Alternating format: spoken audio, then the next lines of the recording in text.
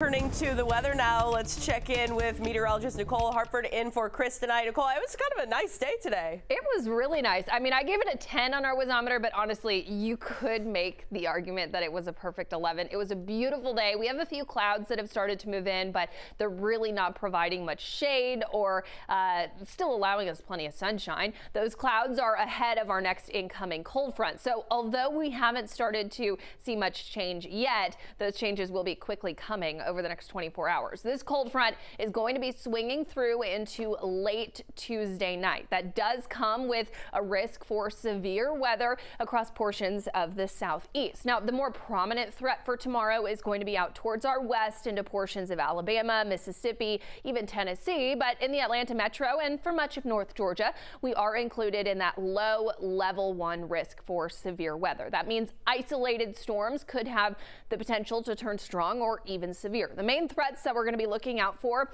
are heavy rainfall, the potential for some large hail, and then what I think is most likely some strong, maybe even damaging winds. As far as the timeline for this, it'll be a while before that rain arrives. We've got at least 24 hours of what I would consider mostly dry and still pretty nice conditions. Our forecast track stays mostly clear to partly cloudy into Tuesday morning. Those clouds will be quick to move in by the afternoon though, so a lot less sunshine for the second half of the day Tuesday. Ahead of the main line of rainfall, a few isolated showers, maybe even a stray storm will be possible by 3 or 4 o'clock, but I don't anticipate much in the way of rainfall ahead of that main line. The line arrives into far northwest Georgia by about 8 o'clock tomorrow evening and then pushes into the Atlanta area by about 11 o'clock tomorrow evening.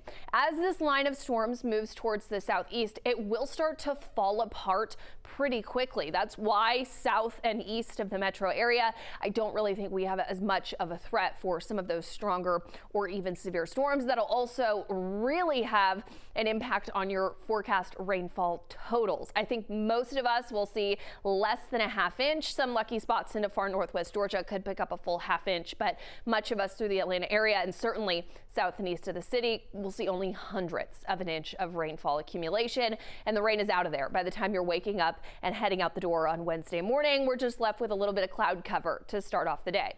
Temperatures ahead of that cold front will still be pretty warm tomorrow. Highs will get up into the mid to upper 70s, even close to 80 in a couple spots, right around 78 degrees in Atlanta. Behind the cold front, highs fall down into the low 70s by Wednesday. So a little drop in temperatures, but not a big difference, and we'll stay in those low to mid 70s through the end of the week. By the weekend, we'll bring in another chance for some rainfall. We've got a couple really good days, Thursday and Friday, and then cloud cover and eventually scattered showers and storms will start to move back in by the end of this upcoming weekend.